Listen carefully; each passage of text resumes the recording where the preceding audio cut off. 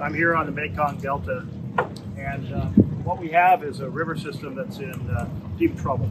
For one thing, there are dams upstream, and those dams are eliminating the sediment that comes down the river and would normally have fertilized the farmlands.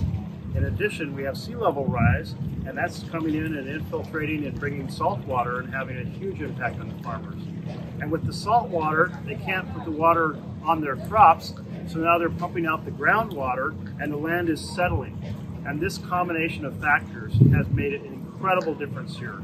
We've been listening to folks talk about how 20, 30 years ago they could drink out of the river, they could haul fish out of the river, and how now it's completely changed. And indeed, we don't see a single bird. The birds are completely gone. So this is a big challenge. Climate change, mismanagement of waterways, and a lot of work needs to be done to try to restore this ecosystem.